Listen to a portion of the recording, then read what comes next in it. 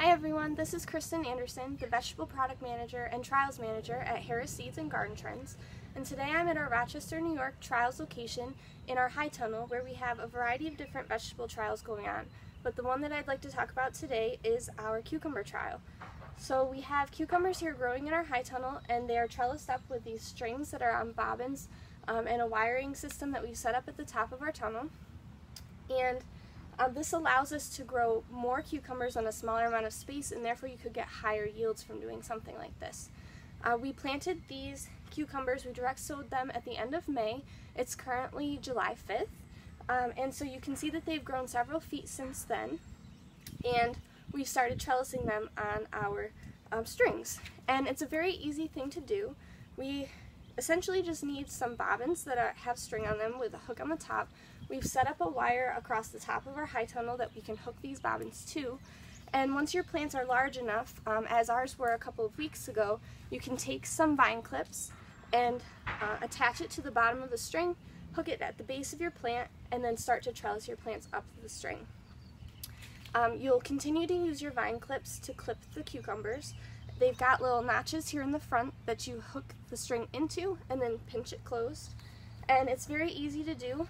When you are trellising your plants, you'll want to attach the vine clip at the base of one of the nodes so that it will latch underneath one of the leaves and then help hold up the plant. So you just basically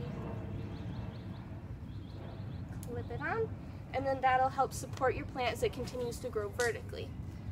The other thing that's important to consider when you want to trellis cucumbers is that you need to prune them. The cucumbers will push side shoots off of the side of the main stem of the plant, which will cause the plants to be bushy and hard to manage.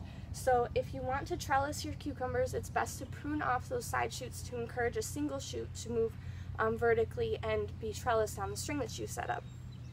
The easiest way that I find to do this is just to use a pair of hand pruners and then go through and carefully prune off any side shoots that you see coming off of the main stem.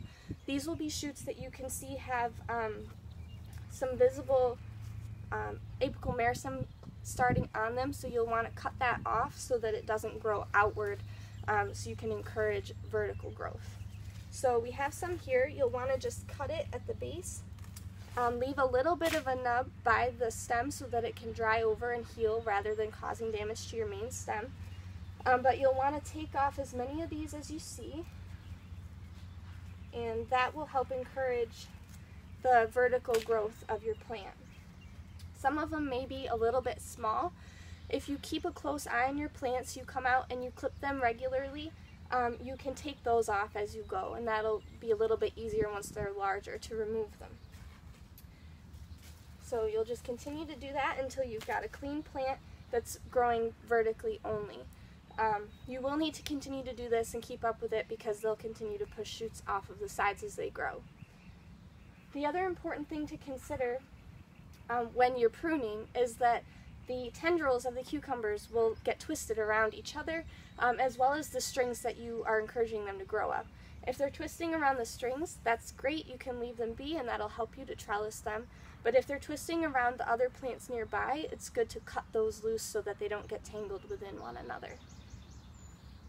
Once you've trellised these and they've reached the very top of your string that you've set up, you're going to want to lower and lean the plants so that they continue their vertical growth.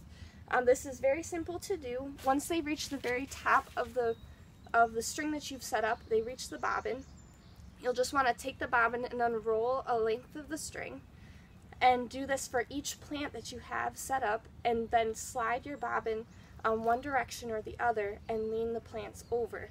It's totally fine for the vines to lay down on the ground, and when you do that, you'll then want to prune off any lower leaves that are still lying there, and that will help make it easier for the plants to cleanly lay on the ground.